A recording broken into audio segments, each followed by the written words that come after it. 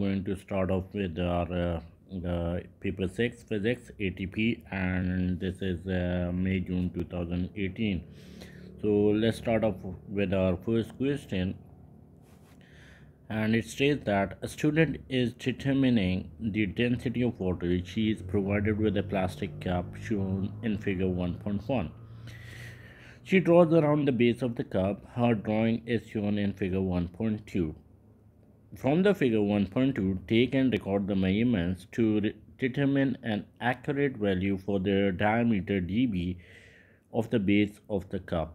Okay, so for this you have to draw the diameter, and this is going to be like this, and you have to, again, this is measurement, so you have to use your scale to measure the diameter, and you know the same diameter is one which is the line which is passing through the center. So you have to take two readings so that you can get true value. Okay, so if you measure this thing, so the answer will be around 4.8 centimeter. So the unit is already written, so no need to mention the units. Okay, now the next question is says the student places the cup upside down and draws around the rim of the cup. Okay, she determines the diameter dt of the rim of the cup, which is 7.2. Calculate the average diameter of the cup using the equation d equals to dB plus dt over 2. Okay, so we have the value for dB is 4.8 and for dt is 7.2. so you take the average, and if you do this you'll get 6, and you'll write down 6 centimeter. Okay, the unit is also already mentioned, so need to mention the centimeter, so we are good to go.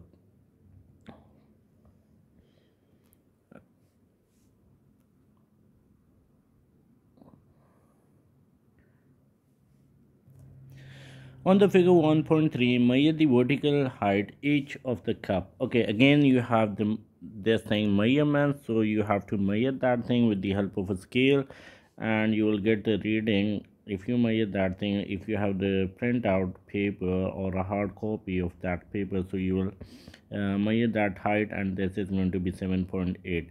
Calculate the volume V of the cup using equation V equals to this.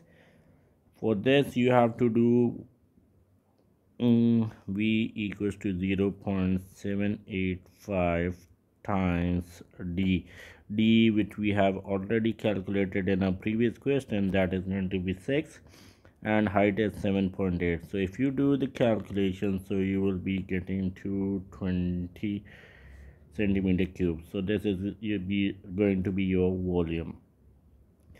The student fills the cup with water. The mass of the cup with the water is shown in figure 1.4, and this is your mass. Okay, and determine the density of the water using mass over volume and the values from B2. Okay, so volume is this and mass is this, which I have already marked.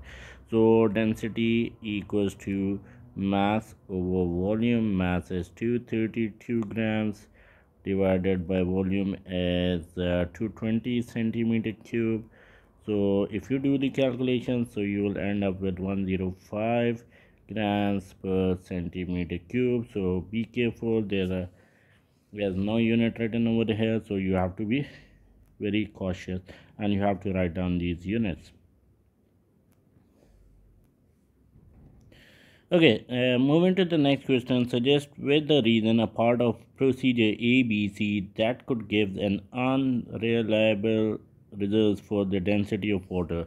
Okay, for this I have studied this the previous questions. It can be A, it can be B, it can be C. Now the reasons for A is like the thickness might not be calculated perfectly, or you can say thickness of glass, because the rims are of different diameter as compared to the bottom of the glass. And if you talk about height, again There is a different if you see the glass, let's suppose this is the glass. So sometimes you see there is a bottom stand over here. So basically the glass is the level of the glass starts from this point. So this is going to be your height, not this one, not this one. So again, B could be unreliable results. B could be one of the reason that is going to be unreliable results is going to give you, and then it's going to be the mass of glass is ignored, because we haven't if you see over here, you can see that the mass of the glass is not subtracted, so this is included. So that's why it can be any of the reasons. So but your answer should be giving a valid reason for that. Okay, now moving to the next question. The student pours the water from the cup into the measuring cylinder. Draw the diagram to show the water in measuring cylinder. Show clearly the meniscus and the line of sight of the student used to obtain an accurate value of the volume. So this is your measuring cylinder. Yeah, I'm drawing with a free hand, so obviously you are going to draw with the scale. 1 2 3 4, these are the markings, okay, or divisions, or you can say this is the meniscus,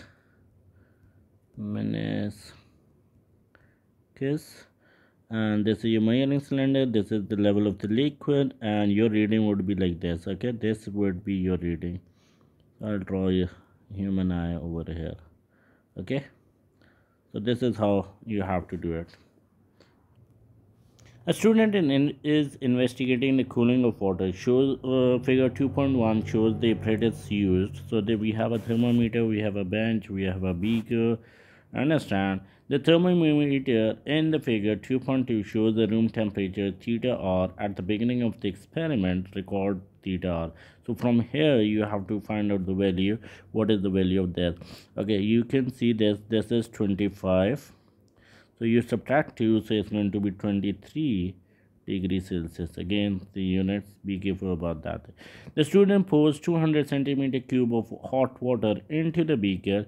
He records the theta h of the hot water at time t equals to 0, and immediately starts a stop clock.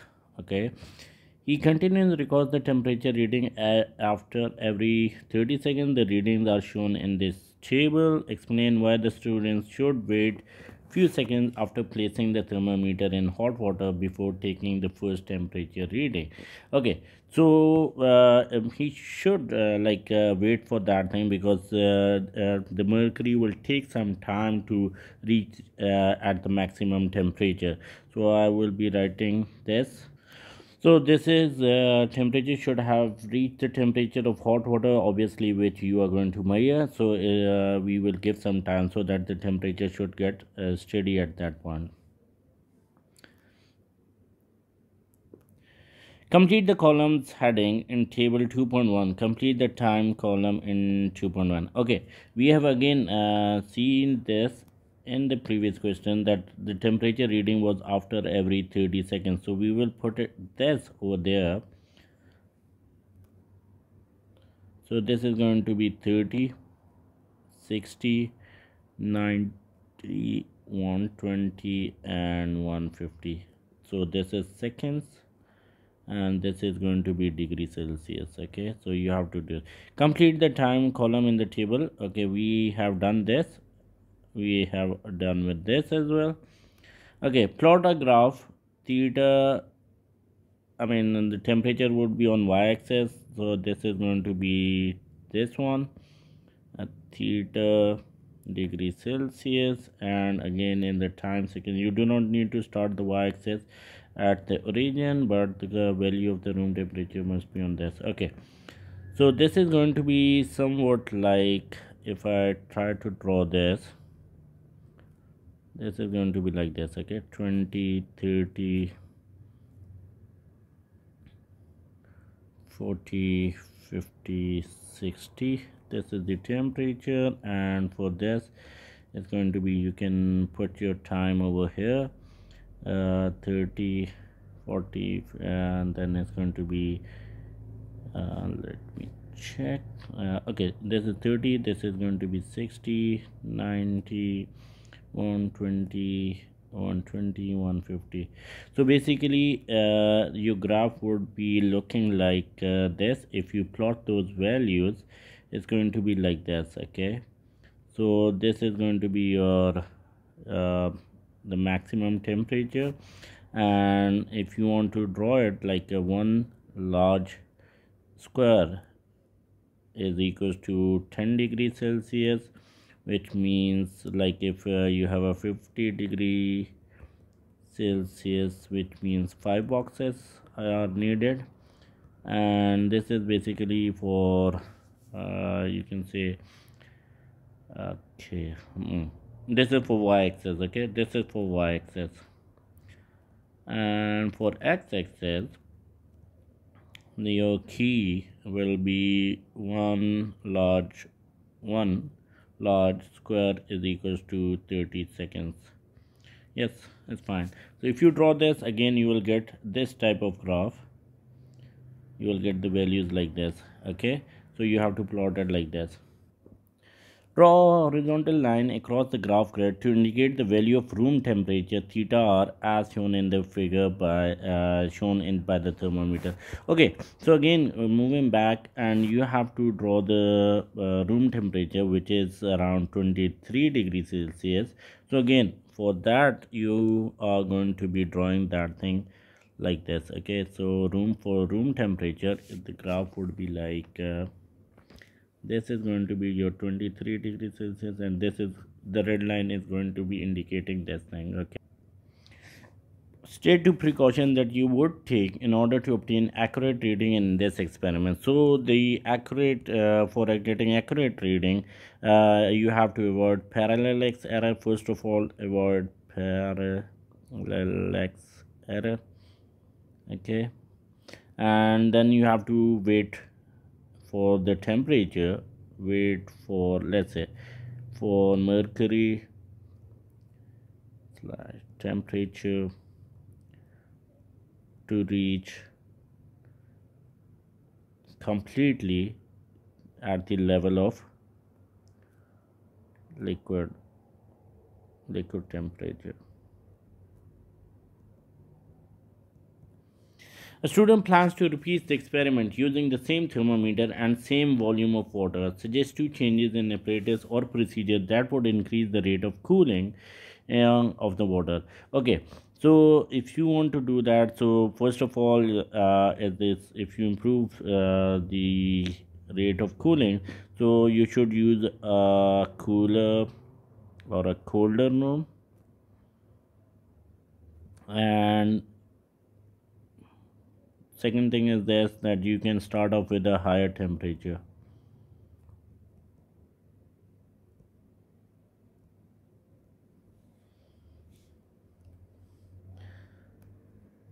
A student is determining the focal length of a lens. Figure 3.1 shows the apparatus used. Okay, the student adjusts the position of the screen until a clearly focused image is formed on a screen. On figure 3.1, measure the distance. Again, you see this is the measure, so you have to use the scale. So if you get this on your hard copy or a printout, so it's going to be 5.8 centimeter. Again, there are no units. Figure 3.1 is drawn 1/5 of the actual size. So calculate V actual distance from this. So what you have to do is it's 1/5. So obviously you have to multiply with 5. So it's going to be 29. So this is going to be 29 centimeters. So actually the distance between these two is going to be 29 centimeter. Okay, calculate the focal length, and the U is given. U is given, V is given, V is this part, and you need to find out focal length. So U is what? 20 times 29 upon 20 plus 29. So this is going to be 11.8 centimeter, and or you can round it off to two significant figure, 12 centimeter. So this is how you can do this thing. The student repeats the procedure in using different distance. She obtains another value of the focal length f2 is this. Okay, calculate the average. Again, this is the average. So first we got 11.8. This is our first focal length. Then is this one 12.2 divided by 2, you'll get 12.0. So this is going to be 12 centimeter. Okay,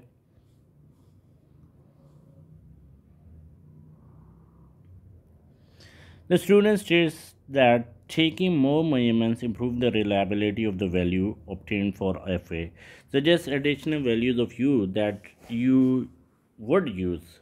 Okay, so we can use the values which are greater than 20. So for that, it's going to be we can take either values that is going to be 25, 31, 30. It's up to you, but we have to take bigger values so that we can get small amount of errors in those readings. So this is how we have to do this thing to avoid errors, meaning you will get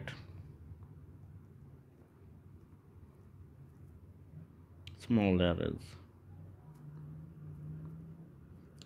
Okay, state two precautions that you would take in this experiment to obtain accurate reading.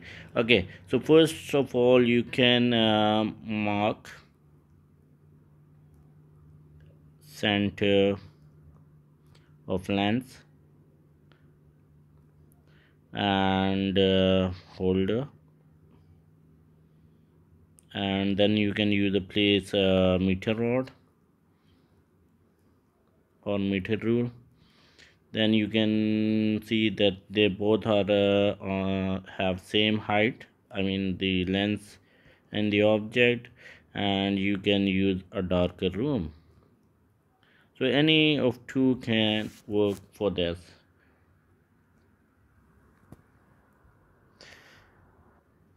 Okay, moving to the next question. A student is investigating whether the distance that a toy truck will travel along a horizontal flow before stopping depends upon math. The flow following apparatus is available to the students: a ramp, blocks or a support of ramps, toys, selection of masses, other standard apparatus from the physics laboratory. Plan an experiment to investigate whether the distance that the toy truck will travel along a horizontal floor before depends upon mass or not. Okay, in your plan you should explain briefly how you would carry out investigation. How you would carry out this investigation: this should be given state any apparatus that you would use that is not included in the above list. State the key variables that you would control.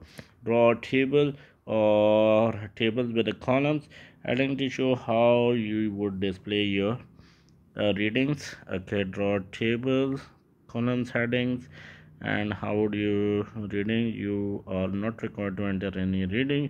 You may add a diagram to help your description. Okay, so let's do this question. So here you have to do this thing. Let me explain it to you how you're going to do this question. Okay, first of all is after reading those questions, you are going to use the same truck and it's going to be the same angle. You have to measure the distance, that is basically the starting point and the ending point, by using the fiducial markers. It can be with a tape or a marker or with a nail. And for measuring the distance, you need the ruler and measuring tape. These are the equipments which are not mentioned in this experiment, so we need that thing. And we have to weigh the toy truck as well. So the method is going to be like arranging the setup or arranging or setting up the equipment as shown in the figure 4.1, and then releasing the car or a toy truck. And then you have to take the readings, and then you have to put some mass on that truck, and then you have to repeat those readings again. And do not forget to take the average. and this is how you are going to do this experiment. The control variables are like the height of this ramp, and then the angle obviously, and then the number of blocks, because you don't have to change that, and the releasing position. Okay, so this is the end of this paper, and I hope you got this. Thank you very much. Have a good day. Take care. Bye bye.